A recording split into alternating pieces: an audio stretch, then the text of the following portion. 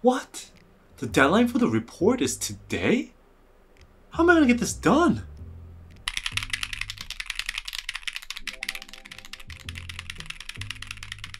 What's going on over here, Scott? Sounds like you're breaking something. Oh hey boss. Finance wants the quarterly revenue projection report by this afternoon, so I've been working on that. Those finance guys. I understand you're working hard, but you're gonna have to keep it down a little bit, Scott. I've been getting a lot of complaints that you're making a lot of noise. Me? Make noise? Are you talking about my keyboard? They said you make a lot of ruckus and it's distracting. I need you to keep that down to a minimum. I got it, boss. I'll try to keep it down. To help you work quietly and improve your efficiency, I brought you something.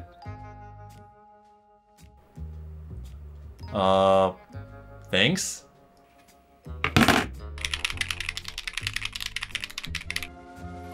Keep it down, Scott! But boss, this is creamy thock.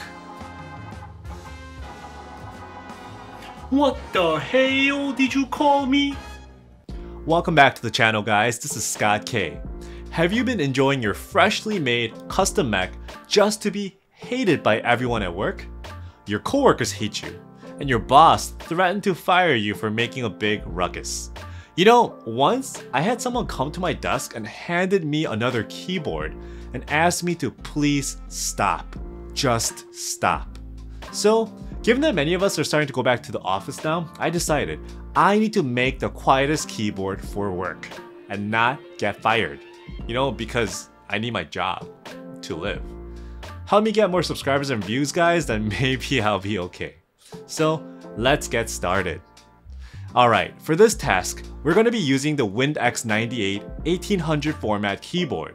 Why this, you say? Well, it's an 1800 keyboard with a numpad. It's practically made for work. Plus, this has a full-size O or 0 for the numpad. Either you're nodding your head at this point or you have no idea what I'm talking about, but that is okay. If you recall, I used the WindX65 before to demonstrate how you could tune a board to be thocky or clacky. This time, I'm going to use the WindX98 to show you how quiet a keyboard can be. I'll also show you how loud that same exact keyboard can be as reference as well. So once again, the power to shape your keyboard is in your hands. So the WindX98 is a premium gasket-mounted keyboard from Wind Studios. Immediately when you get this, you realize how cool the box is. I mean, look at this. The optical illusion of the little spinning propeller. Overall, the packaging is fantastic and the unboxing experience was top-notch. Now, if you open up this box of goodies and you get bombarded by a bunch of stuff you need to actually build this keyboard. You get the screws, the case feet, and the tools, the gaskets. These are different from the WindX65s. I'll get to that later. Then you also get the stabilizers and some stabilizer shims, which I really didn't need for the hot swap PCB because the thickness was actually normal. Moving on to the plate, my WindX98 came with the standard PC plate along with a separate numpad plate in polycarbonate as well. Overall, the PC plate is devoid of any flex cuts, but honestly for PC plates, that's pretty much unnecessary because the plate themselves are so flexible to start with. However, the PCB is a different situation. This has to be one of the most unique PCBs I've seen recently since it's painted in this low reflection black paint. It's like a black hole and looks really cool and weird at the same time. But behind the paint, you can see that the PCB has cuts. Lots and lots of cuts. Not just horizontal cuts, but literally individual key segments are cut out for flex. We'll test this later. As usual, you'll see some KO style hot swap sockets behind the PCB as well. What is also interesting is that even for this hot swap PCB, Wind Studios stacked multiple hot swap sockets so you can create different layouts and different spacebar configurations as well. So this is a very nice touch. Moving on to the case, the WindX98 shares a lot of the similar visual characteristics of the smaller brother, the WindX65. You have a very nice and edgy look with this floating slab design going on right here. I really love the small details like this little line that separates the upper and the lower portions of this keyboard like this. Similar to the X65, the X98 is mounted together by joining the top and the bottom frames as you can see right here. The anno on this keyboard is perfect on this gray and brown version that I have. I think they call this coffee or something. And it features this long brass weight below, which just peeks below like a little sliver next to the Windex 98 engraving, which I really thought was a nice detail. As you look further into the case, you see the daughter board in this little crevice. But wait, what is this? There's this big void right here. This is actually the space for you to be able to put a battery pack and turn the X98 into a Bluetooth wireless keyboard. That is awesome. Mine is actually hot swap, so it didn't come with it, but I believe the solder version does have the option to be fully wireless. Finally, the keyboard has a few adornments here and there, like this little brass weight above the arrow cluster, and also this little PVD chroma weight X by the escape key. I personally like this little detail because it adds a little bit of whimsy to otherwise a pretty serious looking keyboard, especially in this colorway. Now, this is 2022, so guess what is also included? Yep, foam.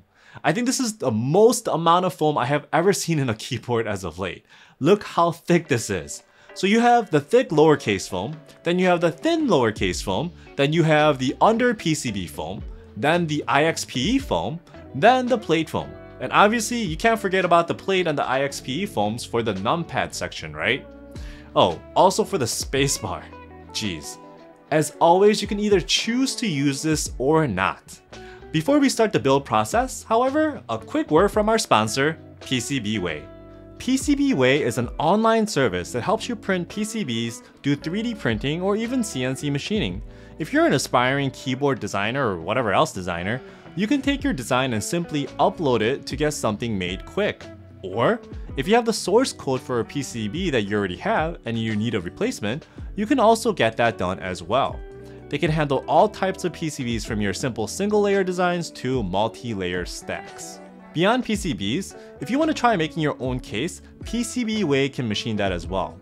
Remember when Galarsis made his triple keyboard? Yep, it was PCBWay that actually helped him make it. And finally, PCBWay has a platform called Shared Projects that provides a community for creators to show off their projects and designs. Obviously, keyboards are also a part and included in this process, so go and check it out. Since I'm trying to build the most dampened keyboard there is, I'll be using a lot of this foam. This board also comes with both thin and thick case foam. What I noticed is that when they include both foams like this, you don't have to actually use both, but you choose one or the other. Since I'm going for a quiet build, I want to dampen as much as possible, so I'm going to go with the thick one. Then I will also use the under PCB foam as well for more dampening. For the PCB, I use the IXPE foam and the plate foam as well to keep the flexible PC plate from popping all my switches out. The IXPE won't do too much for a silent switch build like this, but hey, why not add an extra layer of dampening, right? Remember the gasket socks I talked about? Instead of have the typical pour-on gasket stuck to the case, you actually use these little silicone socks on the plate tab instead. I feel this design creates a more flexible board and helps to create a nice pop of sound as well. The whole thing just sits into the case like this, easy peasy. For stabs, I use the provided Gateron Ink Stabs, lubed with Krytox 205. So, this is supposed to be a silent build, minimal noise. But before we jump right into that, I do also want to show you how this board sounds like for a ruckus-loving barbarian like me. For that, I will do the preliminary build with a set of Azure Dragon tactiles by Gateron. For keycaps, I used the PBTFans Neon to emulate that X98 render I saw on the interest check page. It looked really nice, so I wanted to do the same thing. Also will provide a nice reference point to where the keyboard starts off, you know, as like a regular keyboard, so check it out.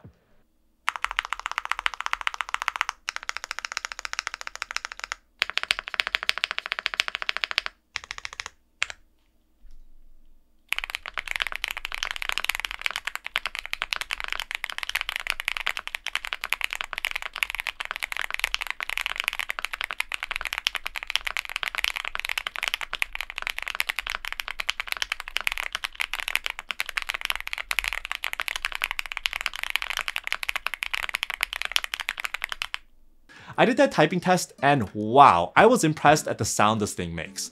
I really didn't think this would sound so good, but man, It also owes it to the large case design, kind of acting like an amplifier, but after I heard this, I really hesitated to turn this into a quiet board. But the show must go on and the Azure Dragons must come out. By the way, the sound comes from the stock Azure Dragons. Like, I don't want to sound like a Gateron fanboy, but their newly updated modes and looping process, it's fantastic. Plus, the flex on this is pretty good. It's even better without anything inside, but hey, even with foam, it's not too bad at all.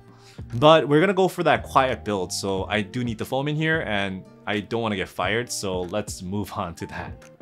Now, this is the most important part of the quiet build, the switches. There are a lot of things that help modify the sound of a keyboard. The case design and material, the plate, the PCB, the foam, the PE sheet, the tape, etc. But these come secondary since they take the energy from the source and work off it or modifies it.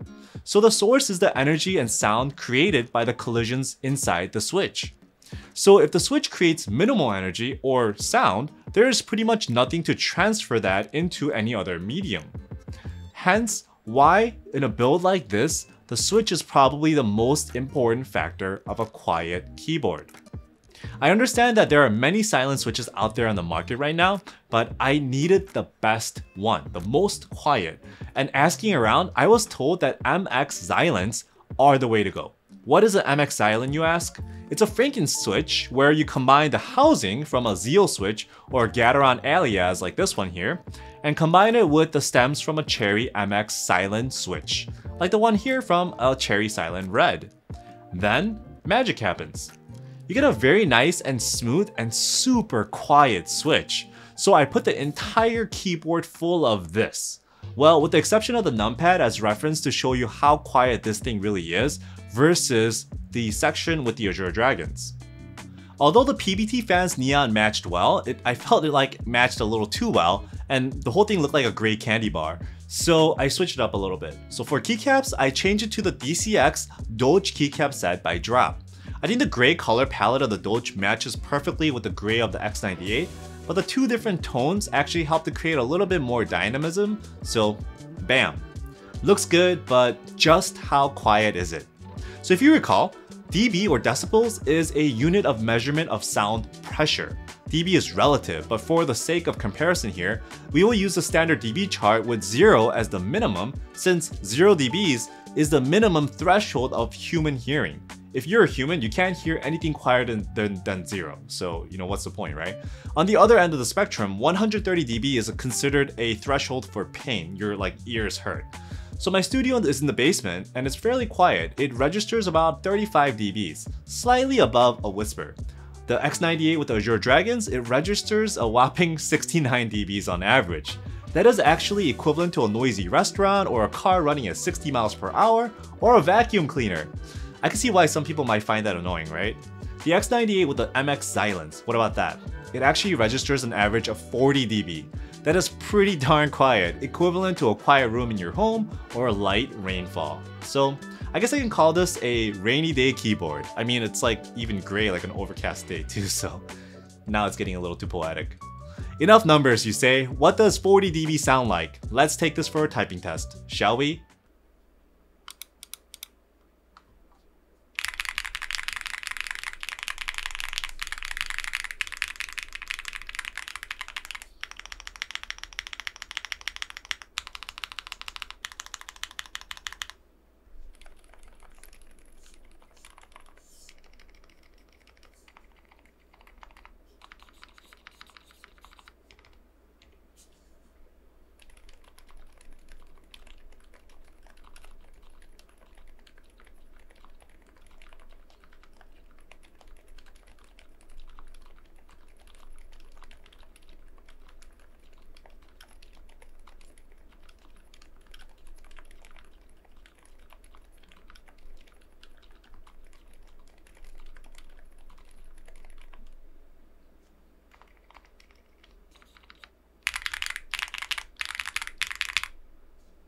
What do you think? That is a pretty silent keyboard, I must say. With this, I may be able to keep my job. Or not, since I couldn't get that quarterly forecast out on time. But hey, maybe you guys can help me out by subscribing and liking the content, right? Wink wink. So, as I have demonstrated before with the X65, not just the keyboard frequency but also its volume can be changed depending on the components that you use. I know for this applications, it's pretty much 90% with the switch, so the right one is very important as well. I'm Zilent, you cannot go wrong with this, trust me. Overall, my X98 is going to be the perfect office keyboard. It has a numpad with a real zero key. It's comfortable to type on due to its gasket structure. Now, it's also dead quiet to keep even the most sensitive colleagues from losing their bowels. But I know every day I use this thing, there will be a small Scott inside of me that will say, remember how the X98 sounded so awesome with the Azure Dragons? Perhaps one day, I'll need to create a reason to get fired, and that's what's gonna happen. As usual, if you like the content, please like and subscribe so I'll be okay even if I get fired. Thank you.